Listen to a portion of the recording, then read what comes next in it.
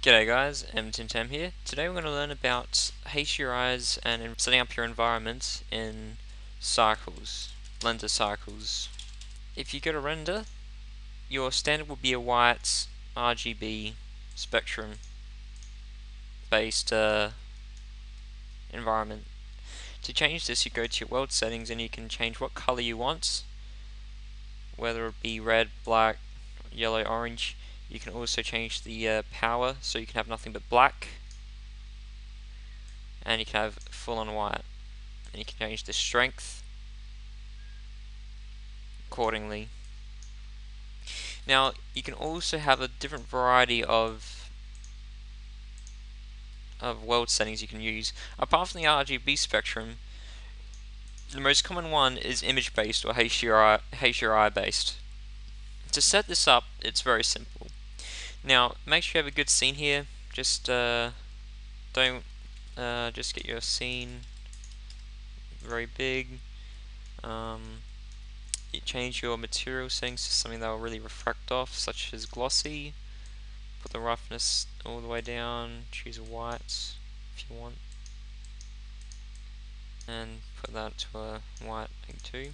Okay, so the first one I'm going to do here is in your node editor, go to the world settings, delete your backgrounds. Oh wait, keep your background, sorry about that. Go to Shift A, texture,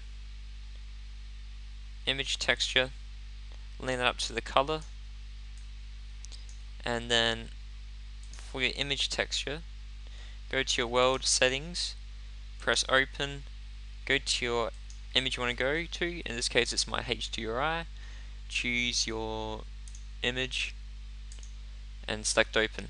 Now as you can see, it's very distorted and not very aligned, so you're going to have to get a vector based to move the translation, the scale and the rotation. In order to do this, it's very simple. It's extremely simple. Select your image, go to your vector, press generated. Your node should pop up. Press Shift A, vector, mapping, and put that in between there, and it should automatically connect. Now, here is the tricky bit. Let's just scale this back down. Now, to get it much more better accurate, I was experimenting with this. Put the scale to 2-ish. Fix the rotation up so it's going sideways. Put the scale back to 1 for a sec, so it's nice and fat, so all of this is getting sucked into there. I'll put this to 1.2, 1.5, 0.5, 1.5. That's good, getting some reflection there. And you can change the rotation and the translation. You should only mess around with the rotation scale. So if I were to go here, change the go to the image textures, change the strength a bit more higher, and we have a full blown HUI for reflections and refractions. And yeah, you can also experiment with other vectors, whether it sees fit. I saw this as, I personally saw this as best fit. So you can also just mess around with the settings, and you'll be a pro at it at no time. Alright, guys, and there is also another way to get a good, realistic atmosphere effect. It's called sky setting. It's not as efficient as, let's say, octanes or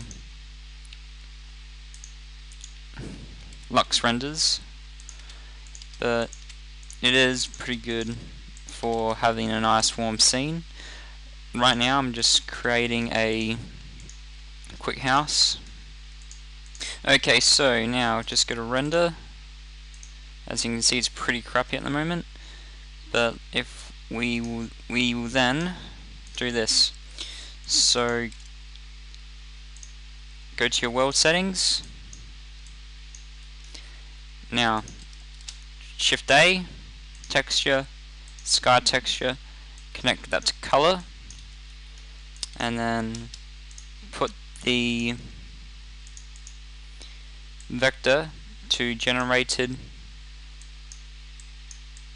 and then put the mapping. Go to Shift A, vector, mapping, and put that in between there.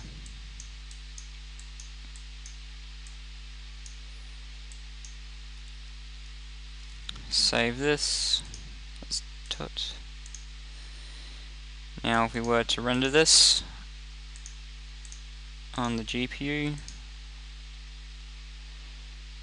as you can see, it is a nice global illumination background.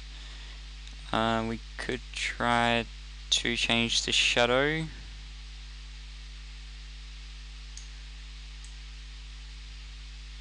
Try and change the shadow and the scaling to get what you want. You can also change the turbulence, something more sunny.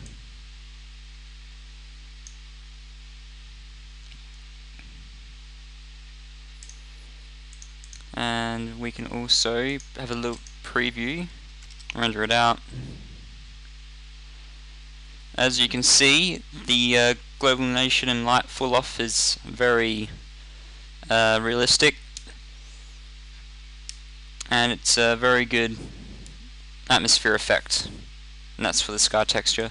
So that's pretty much all you have to know about for the sky texture. You can improvise with different techniques. I'm pretty sure in the future the sun sky will be a lot more better. So thank you for watching.